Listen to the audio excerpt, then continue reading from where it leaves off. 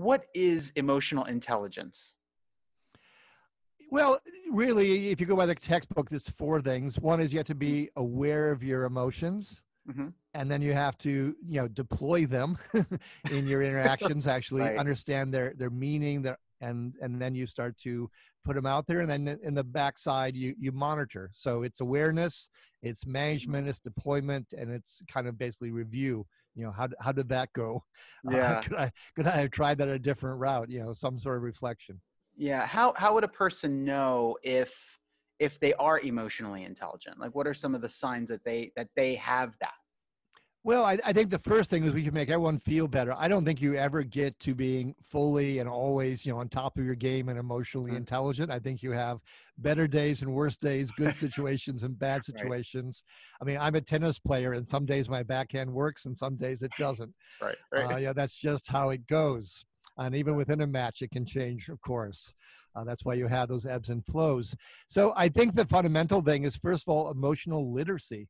I have spoken at many conferences, as you might imagine, over the Yep. years. And every now and then I played a little game, not in a mean sort of way, but I've begun by showing, here are the 7 emotions you can capture through facial coding. And Right. can you tell me, audience, I've got one word that describes the essence of what that emotion is, and just do a little mix and match. I won't even play games by having 8 options for 7 answers, just Right. Right. 7 to 7. Just put them together. And the usual turnout was about 35% emotional literacy. 35%.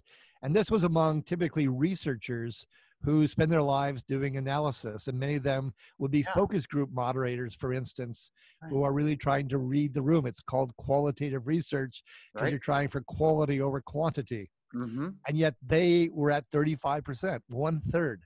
I mean, I admit I was stunned the first time I did this.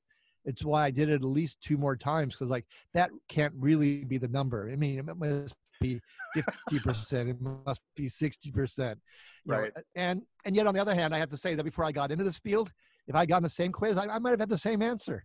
I'm not sure I'd really thought through, what is anger? I mean, what causes anger, let alone how does anger manifest itself on the face? I think I was just swimming blind to that to a very large extent. And we all are, Yeah. despite movies like, Anger Management and so forth. Right. Right.